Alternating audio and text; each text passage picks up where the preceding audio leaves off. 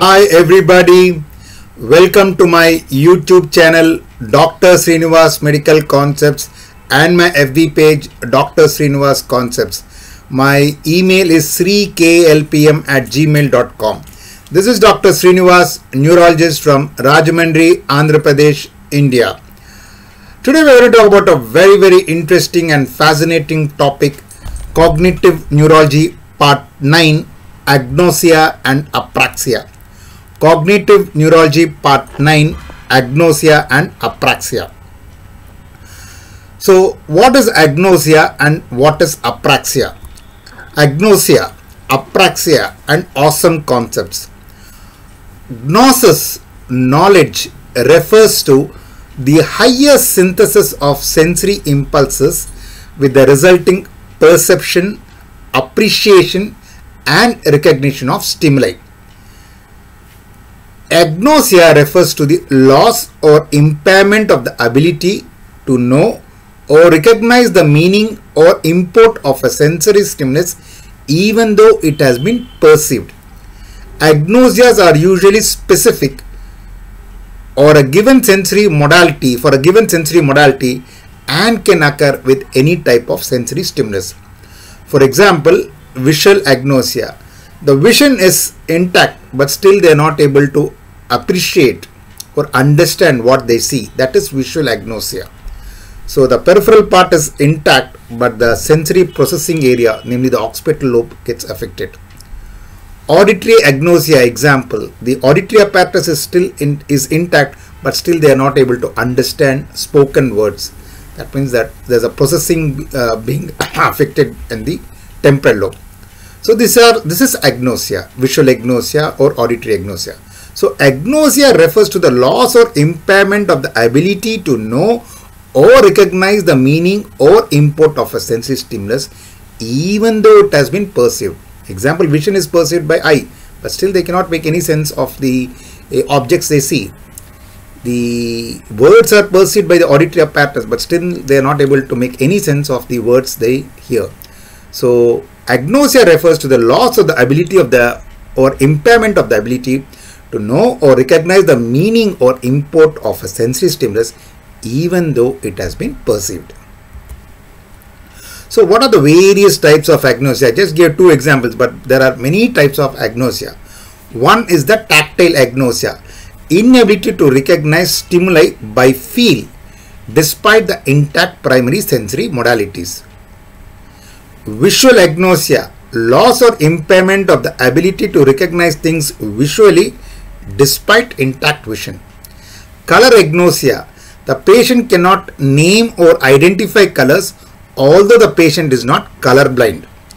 Auditory agnosia, inability to know or recognize sounds by audition. Prosopagnosia, inability to recognize familiar faces and may immediately identify the person by sound of the voice. Autotopagnosia, loss or impairment of the ability to name and recognize body parts.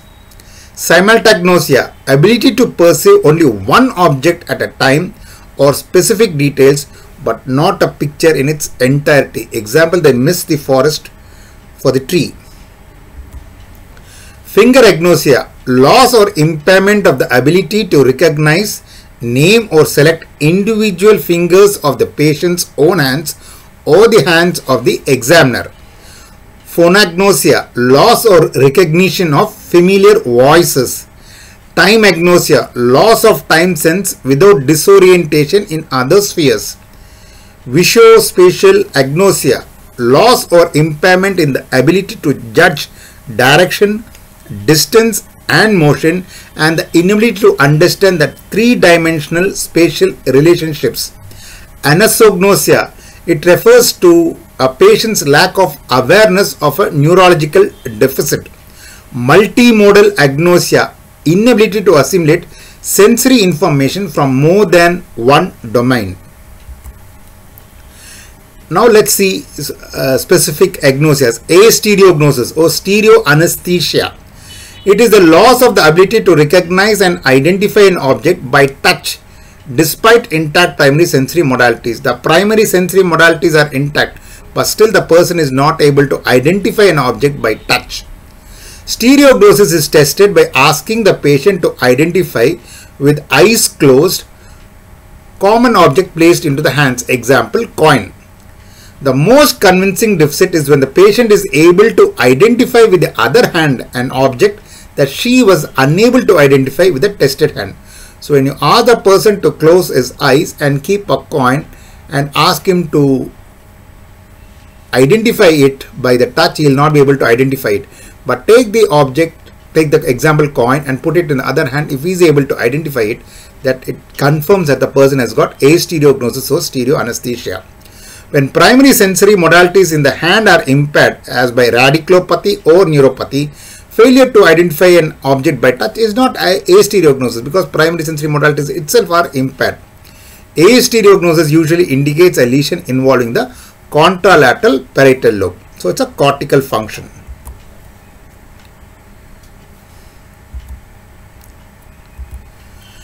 Tactile agnosia. The patient is unable to identify the object with either hand but can identify it visually. Graphesthesia. The inability to identify or recognize the numbers written on the patient's palms or fingertips. In the presence of intact primary sensory modalities, it usually indicates a lesion involving the contralateral parietal lobe. So if we put a number, example 6 or 7 on a person's hand and ask him to identify the number, he will not be able to identify it. This is known as graphesthesia. Despite the primary sensations being intact, it indicates a lesion of the contralateral parietal lobe. Finger agnosia. It refers to the loss of impairment of the ability to recognize, name or select individual fingers of the patient's own hands or the hands of the examiner. Testing for finger agnosia may be conveniently combined with the assessment of the right-left disorientation. The simplest test of right-left disorientation is to ask the patient to raise a specific hand, example right hand or left hand. Finger agnosia and right-left disorientation along with agraphia and acalculia make up the Gerstmann syndrome. The lesion is likely to be in the dominant inferior parietal lobule, particularly in the region of the angular gyrus. Visual agnosia, psychic blindness. Patients can see but cannot make any sense of the visual world.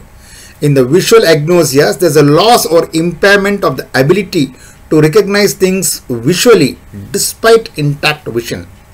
Area 18 and 19 are particularly important for visual gnostic functions for the interpretation of the visual objects. Types of visual agnosia. Lisher divided the visual agnosias into two types. One is the apperceptive agnosia, second is the associative visual agnosia. Apperceptive visual agnosia. The patient may be able to see parts but not the whole object, and the object becomes unrecognizable, asimultagnosia, and the lesion is in the parieto-occipital regions. For example, if there is lesion in the parieto-occipital region, they develop asimultagnosia. If they are asked to see the forest and see the forest in its entirety, they will not see the forest in its entirety. They will be only looking at a particular tree.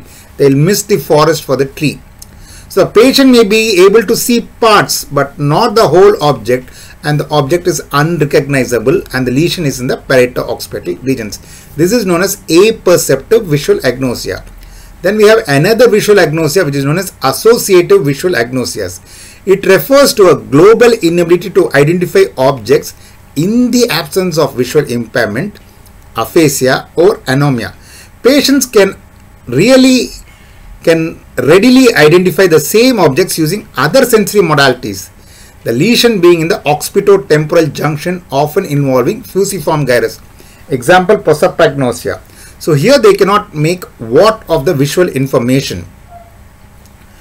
They cannot identify an object by vision. For example, they cannot identify a human face as a human face.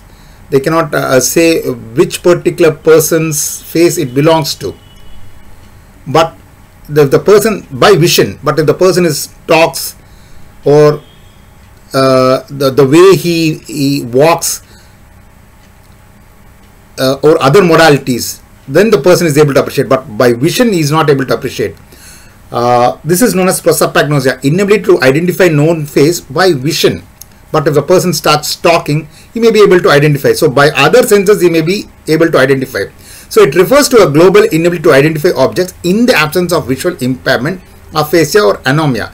Patient can readily identify the same object using other sensory modalities. The lesion in the bilateral occipitotemporal junction often involving fusiform gyrus, example prosopagnosia. Visual object agnosia. The patient is unable to identify familiar objects presented visually and cannot correctly identify a seen object from a pick list. Visual object agnosia must be distinguished from anomia. The patient with anomia cannot recognize the object when presented by another modality, example touch. The anomic patient may also be able to demonstrate what the object is by gesture, example appropriately applying a comb to her hair, yet not be able to call it a comb, whereas the patient with agnosia does not recognize the comb as a comb and has no idea what to do with it. Simultagnosia. It is the ability to perceive only one object at a time or specific details but not a picture in its entirety. They may be able to read letter by letter but not recognize in the entire word. For example, simultagnosia, they may say SIMULTAGNOSIA, but then they cannot identify and read the word in its entirety. Area 19 is thought to be important in revisualization, and lesions in this region cause a loss of visual memory. An object can be identified when seen, but the patient cannot describe it afterward. Now, this is all about agnosias. Now let's talk about another important topic, a fascinating topic, apraxia. Praxis means action. So apraxia means action gets affected. It is the inability to carry out on request a motor act in the absence of weakness, sensory loss or other deficit involving the affected part. The patient must have intact comprehension and be cooperative and attentive to the task.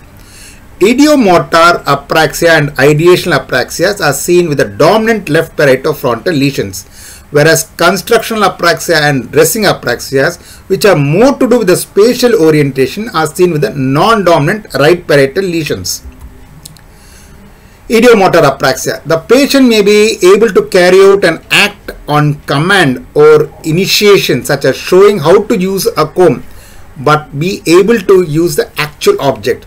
The patient may be unable to carry out an act or command or initiation such as showing how to use a comb, but be able to use the actual object. So a person, if you ask him to comb the hair, mimic how he combs the hair, he cannot. But if you give a real object like comb, he can comb his hair.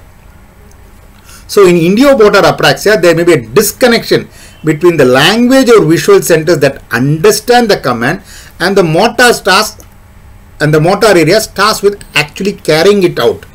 Since the patient can perform an act with the actual object, there is no limitation of activities of daily living. Only when a person is asked to imagine and then do, he is not able to do it. But if given a real object, he is able to perform. So when he is asked to imagine how he combs his hair, he cannot. But when you give a real comb, he is able to comb the hair. This is because of a disconnection. And since the person is able to carry out with the real object, activities of daily living are not impaired. Whereas in ideational apraxia, the patient may be able to carry out individual components of a complex motor act, but cannot perform entire sequence properly. There is an inability to correctly sequence a series of acts leading to a goal. In daily life, patients with ideational apraxia may perform tasks out of sequence. Example, brush teeth before applying toothpaste. They may brush teeth and then they may apply the toothpaste. So they go out of sequence. They cannot perform a goal directed sequence properly. The sequence is lost. They can do it in bits and pieces but not in a sequence. So activities of daily living are impaired in patients suffering from ideational apraxia, because if they are given a brush and ask them to brush their teeth, they may take the brush and start brushing the teeth and then take it out and then put the paste. So they are not able to do activities of daily living in a proper way. So activities of daily living are impaired in ideational apraxia. Sympathetic apraxia. It is the inability of a patient to perform complex motor act with a non-paretic limb in the presence of a unilateral dominant hemispheric lesion. For instance, a patient with left hemispheric lesion causing Broca's aphasia may be unable to show how to wave goodbye using the left hand. This is because the fibers connecting the language areas of the left hemisphere with the motor areas of the right hemisphere are disrupted. The patient understands the request but has no weakness of the left hand but is unable to execute because the right hemisphere never receives the command in the first place. Yeah, these are all the interesting and fascinating concepts of agnosia and apraxia, the awesome concepts.